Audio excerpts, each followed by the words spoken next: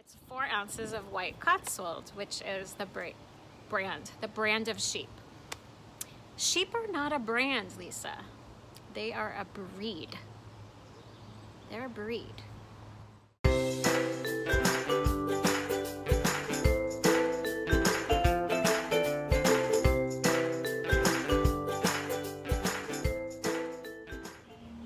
Hello everyone, welcome to the Stop, Drop, and Knit podcast, episode 23. My name is Lisa and I am on Long Island, New York. It is another glorious day out here. If it is your first time here, welcome. Sometimes I sit outside when the weather is nice because I just love sitting outside and listening to the birds. And then other times I am down in the basement with my whole big light setup and everything because we don't have a good spot with natural light inside the house. So I like to take advantage when I can of the glorious weather. And I'd say it's about right around 70, 71 degrees today. It's kind of perfection. So yeah, so I'm snatching up the chance to sit outside again today because it's about to get pretty hot in a couple days here. For those of you who have been with me before, welcome back. Today we are going to get started with what am I wearing? So I dug out today my cherry blossom cardigan, and this is one of the first sweaters that I made. I think I finished it 2 summers ago, and this was a pattern that I saw in one of the Knit Scene magazines. I'll have to dig out the issue and see exactly which one, but it's a pattern called Cherry Blossom Cardigan by Kephren Pritchett, and really not that many people have knit it. But I really enjoyed it when I saw it, and let me stand up. It's kind of the perfect little cardigan for today's weather because it's made of a lightweight fingering yarn, and it's got this all over lacy stitch. So let's see, the yarn that I used was Madeline Tosh Light, and I believe the color is called Moonstone. So yeah, it's just like a really light purple, which is my favorite. Actually, I think like the title of today's episode probably needs to be like all the purple knits, because you guys know how I'm always saying that purple's my favorite color and I always buy all this purple yarn and then I don't show you guys anything purple. Today's episode is going to change that. I have a lot of purple stuff to show you today, which just makes me so happy. So yeah, I don't remember like the type of stitch, but it was a really simple pattern that kind of seemed to go on forever. And it's got, let me see, it's got like a V-neck, so like the button starts over here, so I'll kind of button it so that you guys can see what that looks like. And I don't ever actually wear it with the buttons, but you could.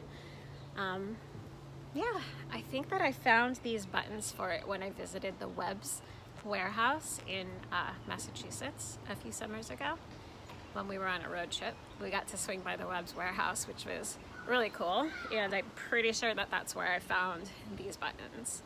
So I'll just give you a close-up of the perfection. That is the button right there. So let's see the construction of this cardigan. I'm trying to remember how it was knit. I'm pretty sure that it was knit, for the most part, all in one piece, like starting bottom up and just back and forth like forever. And then there was shaping on the sides in the front, and I think that it's split like for the front and the back at the armholes and the neck shaping. I don't really remember. It was a while ago that I knit this, but the construction was really simple. Yeah, I did have to pick up for the sleeves and knit those down to the cuff, and just a little bit of shaping. And oh, I think I had to pick up like all the stitches around too for the button band when it was all done. So yeah, there was a lot of picking up stitches in this one from what I remember. So, but overall it was one of those knits that was simple but took kind of forever. And it was like kind of repetitive with the lace pattern. I did actually mess it up in one place, and I'm trying to remember which side of the cardigan it is on. You can actually see it pretty clearly. I think it might be right here. I'm gonna take it off and show you guys. I just made a mistake. I think it was like a 4-row pattern repeat. And then I think I got mixed up in one place. But I didn't fix it because, yeah, here it is over here. It's exactly where I just showed you. So you can see there's a clear part there where you can see that it's not quite right. I just don't care. Yeah, but I just remember taking this off to show you. I just remembered that this really did take forever, and I actually commemorated that with this label that a fiber share partner sent me a couple years ago. I'm pretty sure she might have gotten these from Knit Picks because I think I've seen them there. But yeah, this one definitely took forever. So anyway, that is my cherry blossom cardigan, and I'll probably leave it off right now because the weather is just glorious and I really don't need to wear it. But when the sun sets later, it'll be nice to just throw this on. It's kind of one of those knits that's very air conditioned because it's just very holy. So, all right. So let's move on to finished objects. So I do not have any knitted finished objects for you guys today, but I think last week I had 3. And that was kind of a lot. That was more than usual. So I think you guys will hopefully forgive me.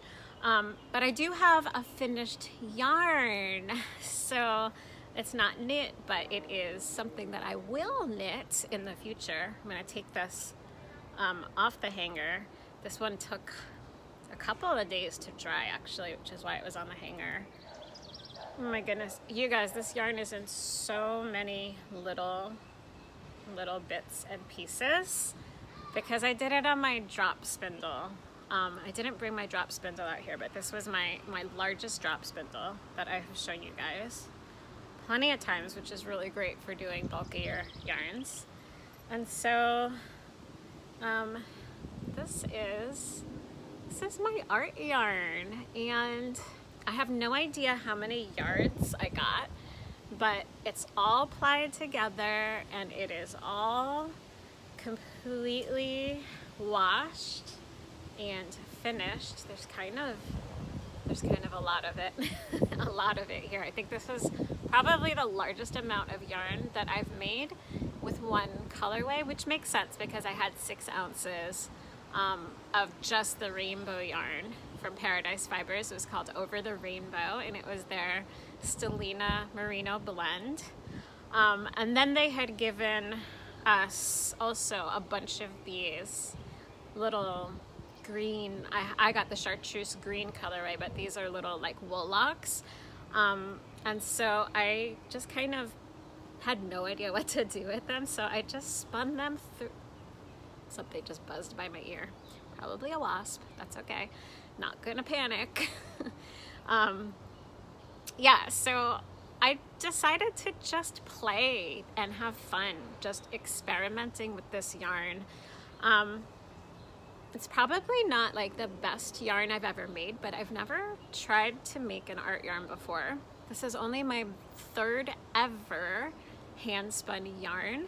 So I'm still proud of it, and I think out in the sunlight, I know when it was drying, I was really able to see that blue stellina. So I'm hoping that the sunshine picks up on that little bit of sparkle on the camera. I'll try to take some still photos of it to insert. Yeah, so I guess the next step is that I need to figure out how many yards I have, and I still haven't done that with my other one, so probably not gonna do that anytime soon until I'm ready to knit something with it. But it's so pretty. It kind of reminds me of a very amateur like knit collage yarn, just with like all the different textures and stuff. But I mean, obviously it's not nearly as nice as what those amazing ladies in India spin. But yeah, I hope that you guys can see the sparkle. I think it turned out so cool. I have no idea what I'm gonna do with this. I know that a lot of people will weave with their art yarns. I've never tried to weave anything. I don't have any kind of loom or anything, so you know, I haven't gone down that rabbit hole yet. But yeah, what do you guys think I should do with this? Probably have enough to make a cowl and some mittens, a scarf, a wrap, maybe a wrap, a shawl. Use it, I don't know. I have so much. I have no idea. So give me your ideas. But yeah, this took maybe 2 months for me to do on my drop spindle, and it was really fun. And that is my finished object for today. So I have some new whips to share with you guys. So let's move on to whips. So really quick, before we start diving into my whips, I had a number of people who said they would definitely be interested in doing a Harry Potter knitting magic book knit-along. So I'm probably gonna shoot like another little video and just put that up on my channel to announce when we will officially start the knit-along. I'm thinking maybe June 1st would be a good time, because that gives us like another week to maybe start getting some materials together. I think I'll be starting with Hedwig. I wound up my yarn, but I do not have the right size double pointed needles, so I have not yet cast that on. So I think that we will do an official kickoff on June 1st and probably leave it running through the end of 2021. That way everybody can have some time to knit Christmas gifts for their Harry Potter fans in their lives and all of that good stuff. So look for a little bit of a video, like a short little video sometime soon, that I will just be announcing the knit along and the details once I get those all sorted out. And I will then be opening a thread in my Stop, Drop, and Knit Ravelry group. So it's Stop, Drop, and Knit Podcast on Ravelry. So you guys can look for the knit along thread over there. And I'll probably also have a hashtag available for people to follow on Instagram, because I know not everybody is comfortable using Ravelry. So yeah, all right, so now let's move on to whips.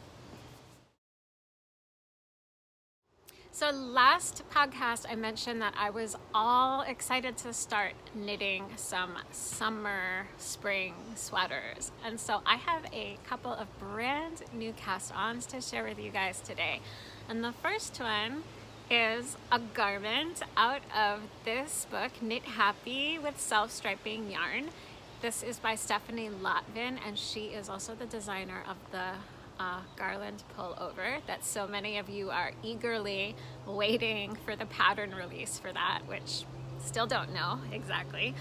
But yeah, so I have a brand new cast on, and I cast on to make the Bright Axis tee. This is like the reason that I purchased this book, pretty much, was that so I could make this tee.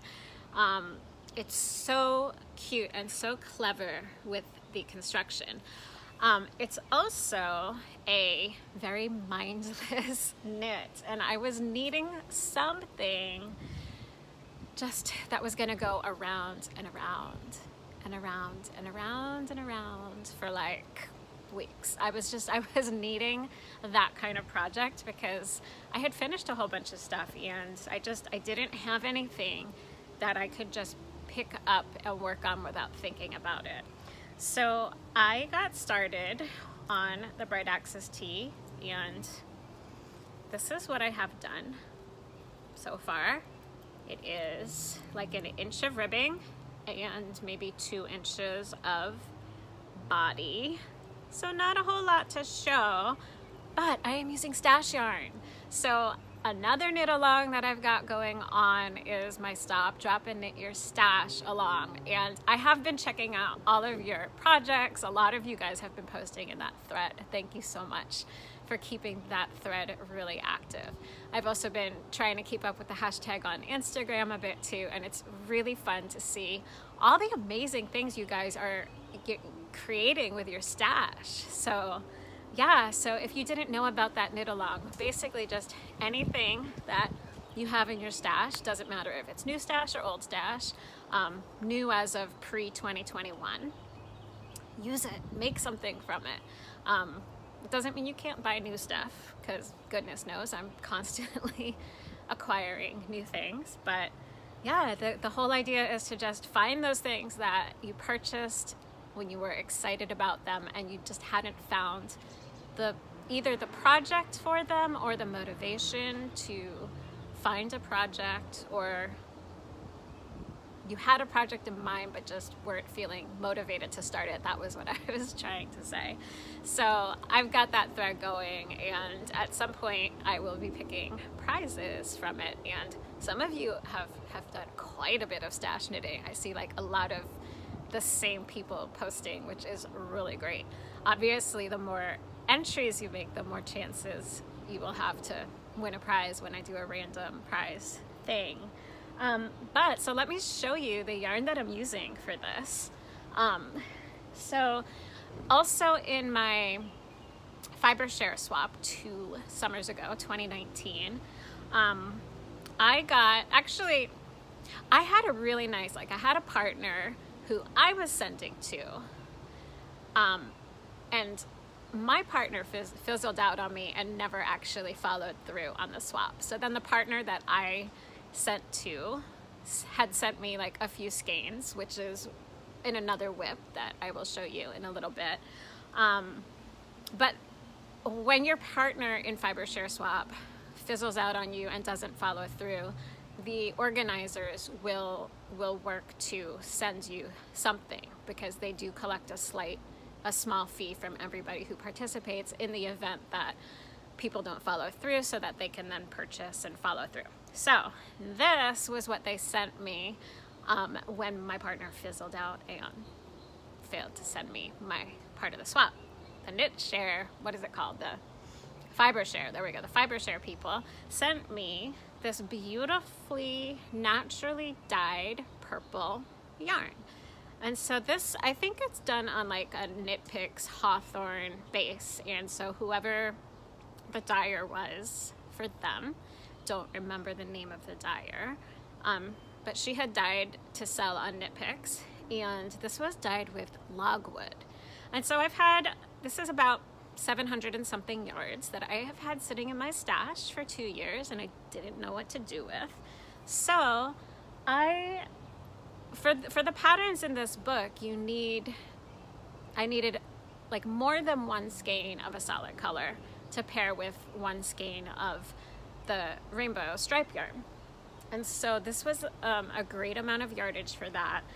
And then what I did was I dug through all of my rainbow yarn from Julia over at Knitterly Things, because I've been subscribing to her clubs for like 3 years, and I don't knit as soon as they come in. It piles up, and so I have accumulated quite a Knitterly Things stash. But I found this color, and it is called Squash Blossoms, and this actually was more recent. This was from August 2020, so this was just from last summer. And so this is that colorway, and I was thinking that that would actually pair really nicely with this. A lot of the other colors in my Knitterly Things stash are much more bright, because these are like dyed with acid dyes. And it was really hard to find like the right shade of purple to go with this beautiful naturally dyed logwood shade. But this one I thought would go really well. So I've got quite a bit of stockinette to knit on the purple before I'm gonna get to the point of even needing to wind this up and casting on with this. But I just thought that I would go ahead and show you my pairing, and this is for the Bright Axis Tee by Stephanie Lotven. So this has been one that I've been wanting to cast on ever since I purchased the book several months ago, and so I'm just glad that I finally did, and I finally have that going. So that is my first new cast on. I have another brand new cast on, and then I have a couple of in progress that you guys have seen before. So do you guys remember last week in the last podcast when I said I had just finally finished all of the test knitting and sample knitting that I had committed to, and that I was so excited not to have any more knitting deadlines? That lasted, I think, one day. These things happen. I'm not gonna go crazy with the test knits, you guys, but okay, so here's what happened. Here's what happened. I went on Instagram. I was just wasting time on Instagram, like one does, right? And at the particular moment that I happened to log onto Instagram and browse through, Caitlin Hunter posted a really, really beautiful like sneak peek of a design that is going to be coming out next month, and I happened to notice that she was also looking for test knitters. I've never test knit for Caitlin Hunter before, but I knit a lot of her things, and I was, as I said last week, I was looking for some summery spring garments to cast on, and so I just happened to accidentally kind of sign up and throw my name into the hat saying, hey, I would love to test knit a size 3. And then I happened to get in just in the nick of time because they had so many requests for like the first handful of sizes in the Ravelry thread. I went and I joined, like I wasn't even in her Ravelry group. I just saw it on Instagram, and then I went over, they were like, test knit, go sign up through the Ravelry thread. So I went over and I joined her Ravelry group, and I said, you know, I'd love to test knit a size 3. Here's my Instagram, here's my Ravelry. And they actually cut off the submission right after I posted, which I found out like the next day because they had so many people. So they cut it off at like number 71. I was post number 70. So I like just snuck in there. I've never test knit for her before, but I just got like really lucky and I got picked. So I'm also doing this out of stash yarn, and this is so cute, you guys. I'm gonna post a picture of the sneak that she posted on Instagram so that you can see why I got excited about this. And this is what I have so far. I'm gonna be able to show you at least as much as what she sneaked.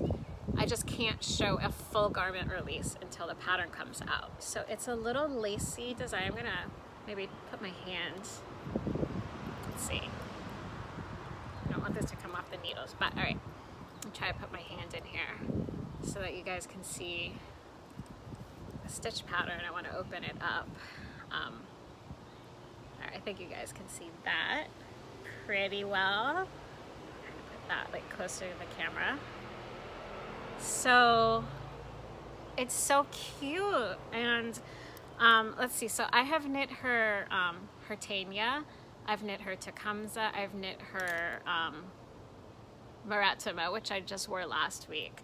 So yeah, so I was like, you know what, I love knitting her garments. They're some of my favorites, and this is one that I'm definitely going to want to knit anyway.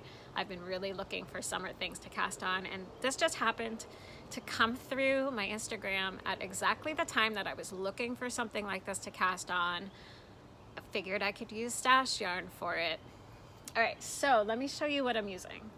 The yarn that I'm using, I had in my stash, I had a mini skein set in my stash from Backyard Fiberworks that I picked up from Maryland Sheep and Wool in 2018. So this was the first year that I went. And so there were these colors all in a pack together. And so I really wanted to use these. Now I'm not actually going to use all of these colors. I was contemplating it. And I was not sure exactly if I was going to have enough yardage, because Caitlin was still kind of estimating on the yardage, and obviously like yardage depending on like what kind of yarn you use. Like she's using a rustic fingering from Neighborhood Fiber Co. and I'm using like a sock yarn, so it could have a little bit of differences to it.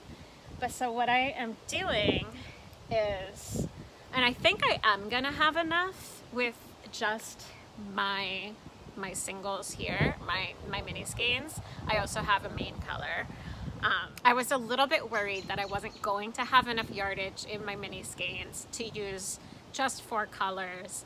And I probably could have just used all of the colors, but I thought like I really wanted to do it like in a similar way to Caitlin's. And in the event that I was going to be a little bit short on yardage, I was trying to plan ahead and have something as a backup in case I did run out of my minis. And so I went on Ravelry and searched people's stash, and I found somebody who was willing to sell me their mini skein pack from Backyard Fiberworks. Because you can't get it anymore. I'm not even sure that Backyard Fiberworks is still in business because I couldn't find their website, and I don't know if they went out of business before the pandemic or I don't know. I don't really know the story there. Maybe if one of you guys know what happened at Backyard Fiberworks, let me know, because I was kind of disappointed that I couldn't try to find something. So anyway, I decided to do, you'll see in the sneak peek that I posted or I'm going to post of Caitlin's from Instagram, you'll see that she did 4 colors of the Lacey stripe. And so she did kind of like a gray gradient. So she had like a dark gray, a medium gray, a light gray, and then she had like a yellow, like a mustard kind of yellow.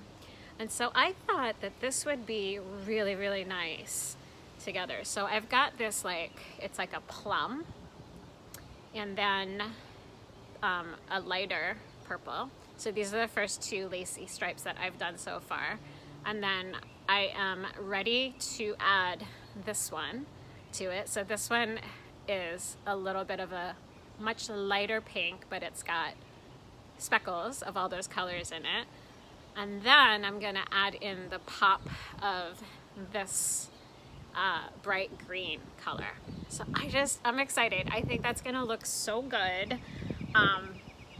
And so, yeah, so I'm not gonna be able to show you the whole thing, but so I'm not actually gonna use these 2 colors in the end. So those 2 aren't gonna be part of it. And then, so I had also from Backyard Fiberworks, I had this same plum color in like a rustic fingering. So I considered using that when it switches to the main body color.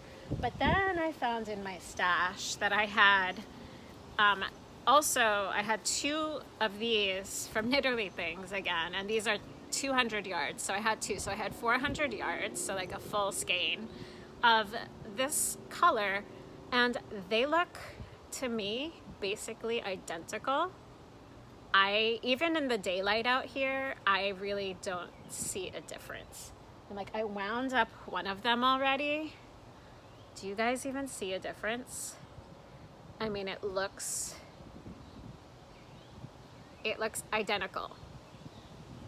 So I'm gonna use this because this is like also a sock yarn. The Backyard Fiberworks that I'm doing for the Lacey sections are a sock yarn, and that way the fabric of my garment will be more consistent than if I mixed a singles in with the rustic fingering type.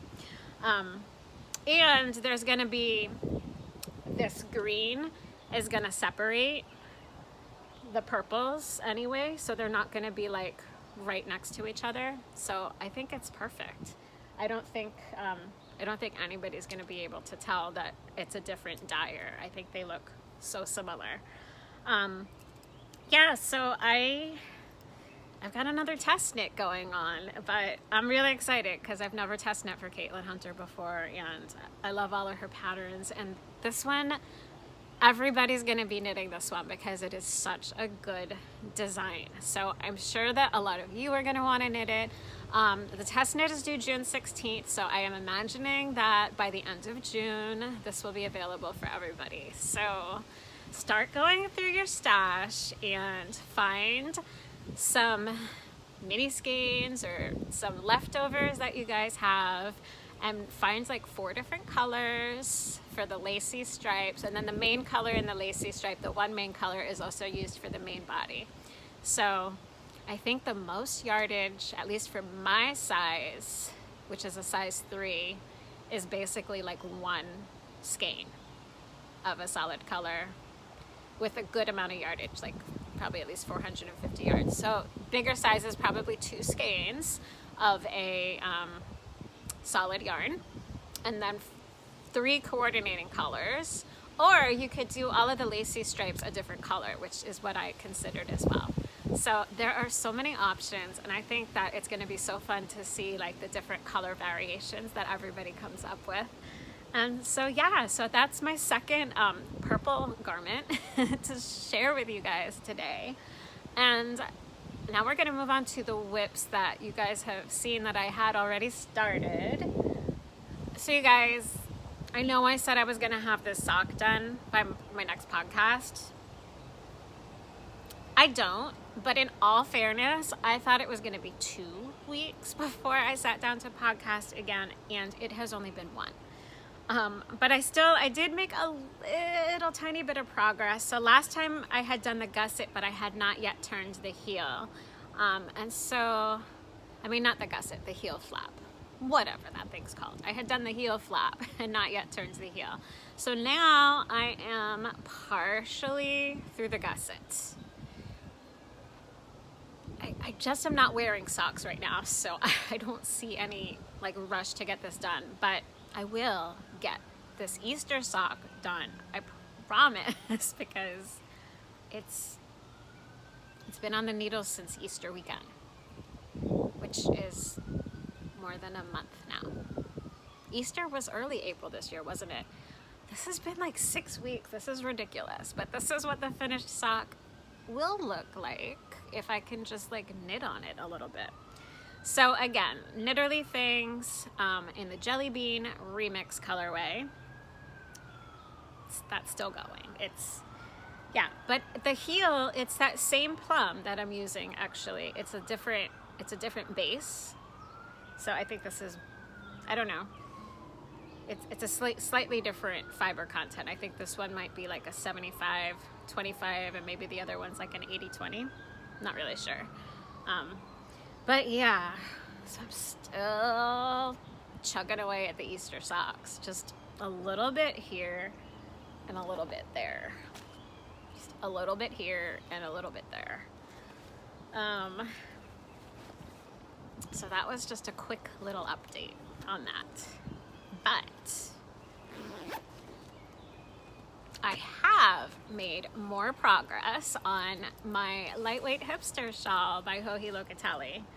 And so I want to show you guys that, because this one's getting close. This one is like approaching finished object status. We're not there yet. All right, so this is, the label just fell out of my ball of yarn, so I will show it to you. I'm knitting this from Magpie Fibers, Swanky sock. Also from my stash, because this is what my really nice fiber share partner, who didn't have to send yarn to me but felt bad when my partner flaked out on me, she sent me this, and it's beautiful. And so this is Fiber Society number 5. So this had come from her stash and she passed it on to me, and it's a merino nylon cashmere blend. And let me hold it up. It's going to be a little hard again to show you what it looks like because it's a big lacy shawl, but let me see. And I've got a lot of stitch markers that are ready to come out now on my next row. So I got quite a bit more of it done. The last time I showed it to you, I had gotten this far. So I had just finished like the first texture band section.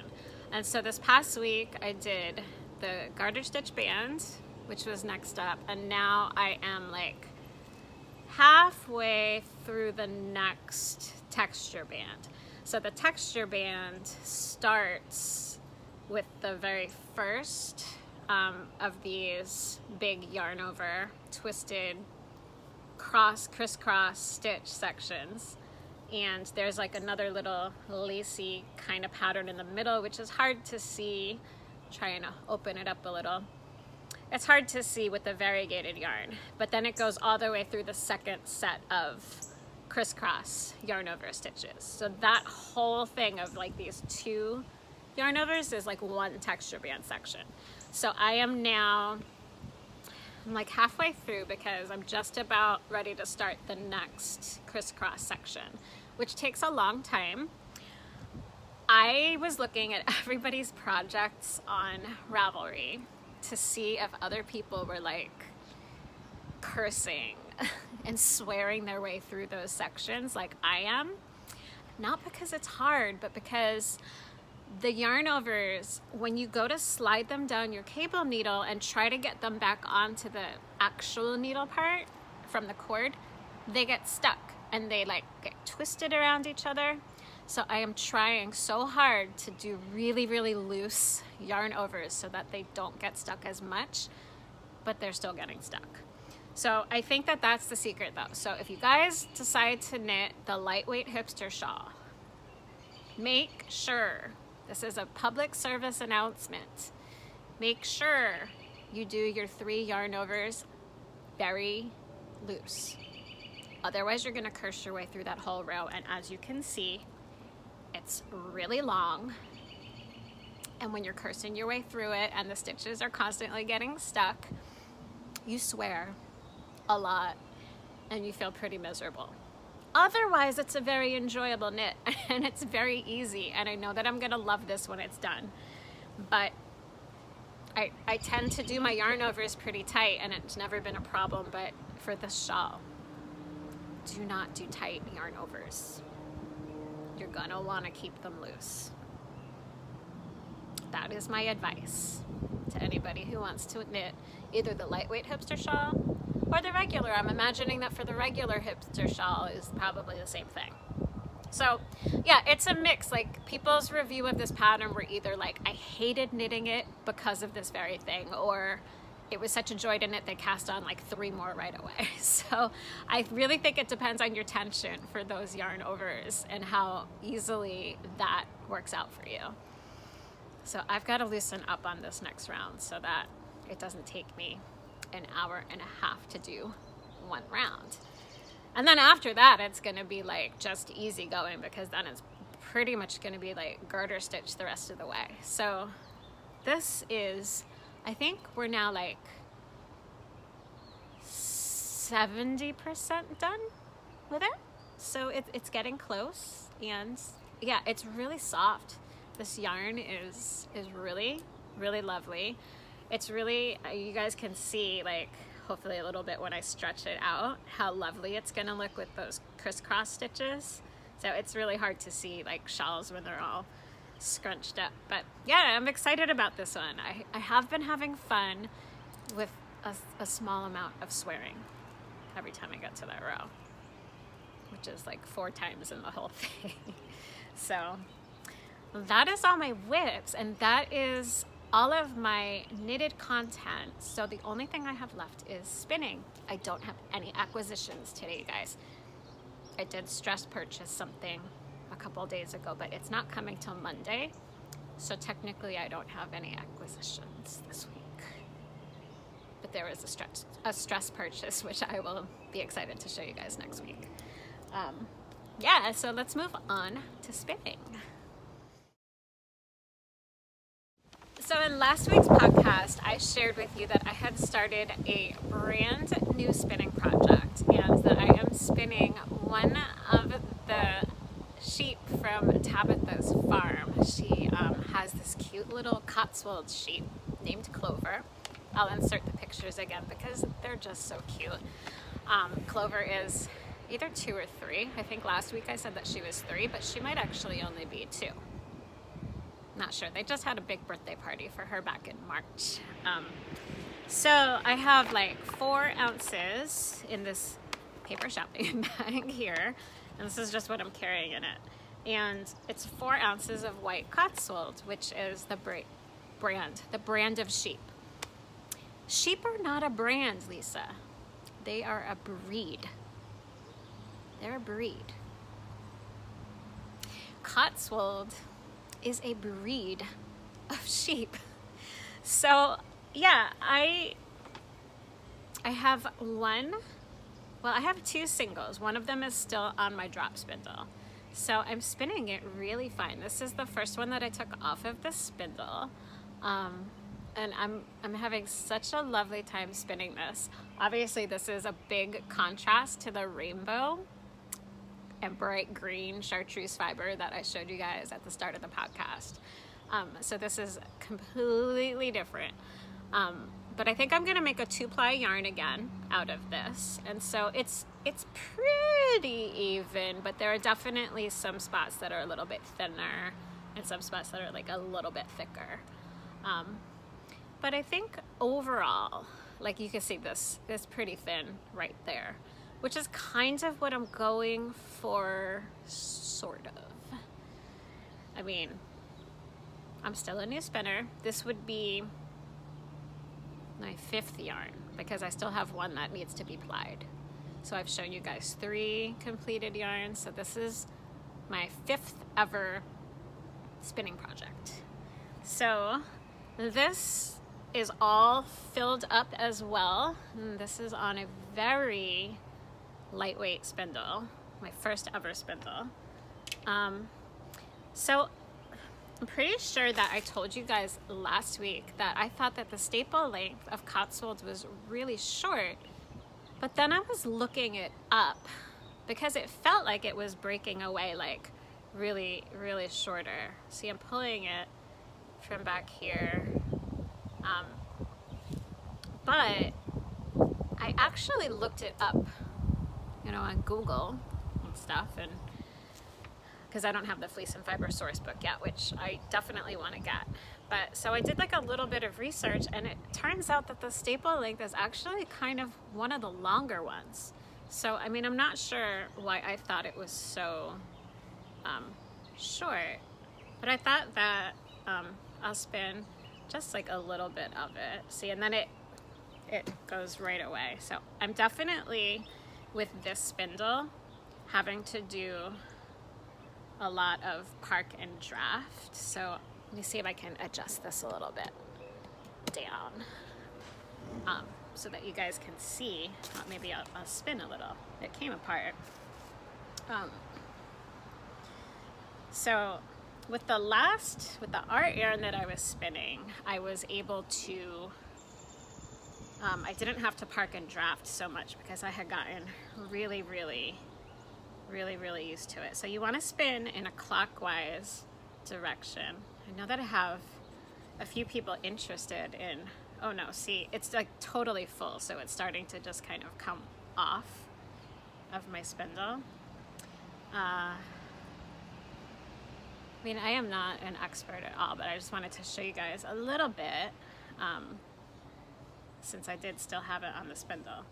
So I'm having to do a bit of pre-drafting. And anything drafted like more than that, it kind of starts to come apart.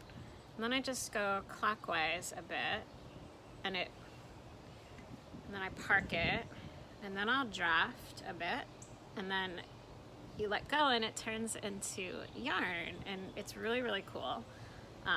Probably it still has some twists, so I can do that again.